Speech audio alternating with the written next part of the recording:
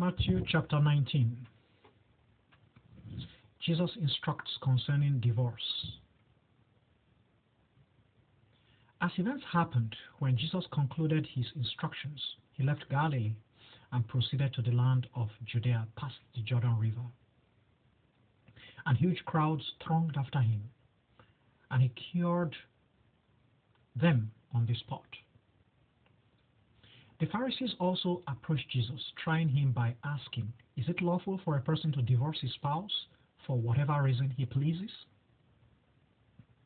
And Jesus replied and told them, "Have you not studied the sacred writings that say that in the beginning God made humankind male and female? And said, for this reason a person shall depart from his parents and be united to his spouse, and both shall become one flesh. So they are not two persons anymore, but surely one. And thus, what God has put together, let no one put asunder." And the Pharisees asked Jesus, "So why did Moses order that a man should give his spouse a divorce certificate and dismiss her?" Jesus replied them, "Moses granted you the authority to divorce your spouses because it is extremely difficult to instruct you. But this was not the way in the beginning. And I tell you now, anyone who divorces his spouse, except there is obvious sexual depravity, commits adultery if he marries again another woman."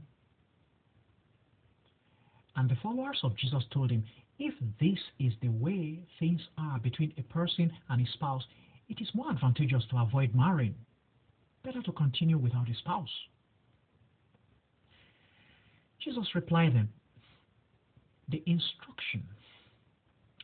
instruction does not apply to all humanity, but specifically those to whom it has already been granted. For there are a variety of reasons why people are unable to marry. There are people who were born like that. There are people also who were made like that by other people. And there are yet others who abstain and do not marry for the sake of the monarchy of heaven. Now, anyone who can accept this instruction should wisely do so. Many people took their little children to Jesus that he might lay his hands on them and bless them. But when his followers saw this, they reproved the people. But Jesus invited the infants to him, saying, "Let the little children approach me, and do not turn them back, for the monarchy of heaven belongs to little ones like these." Jesus laid his hands on the children and blessed them, and then he left that place. Once, a man approached Jesus and asked him, "Good teacher, what must I do now to have everlasting life?" And Jesus asked him, "Why do you address me as good? No man is good, only God alone is good. If you wish to have come into eternal life, follow the rules, God's commandments." And he asked Jesus, "Which rules?" Jesus replied him, "You shall not kill. You shall not commit adultery. You shall not rob. You shall not slander. Honor your parents, father and mother, and love and cherish your neighbor, even as yourself." The young man answered, "All these rules I have followed from my youth. What precisely am I lacking?"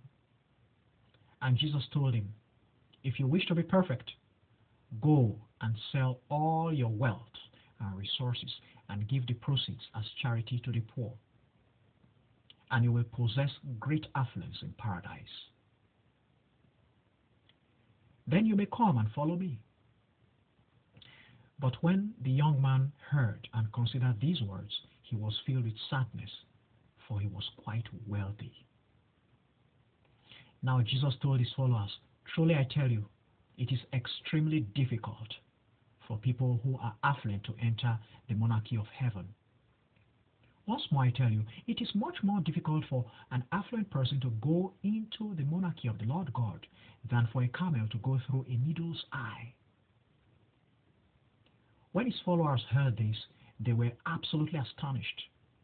And they asked Jesus, "Who then is able to be saved?"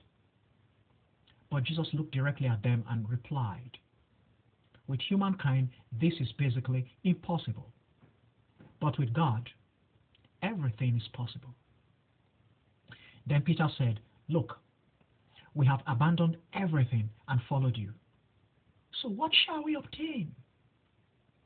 And Jesus told them, "Truly, I tell you now, in the new era, when the Son of Man will be seated on the throne of his splendor and majesty, you apostles of mine will likewise be seated on 12 thrones, presiding and reigning over the 12 tribes of Israel. And every person who has abandoned homes or siblings, brothers or sisters, or parents, father or mother, or spouse or offspring or properties because of me will obtain 100-fold and will be granted everlasting life.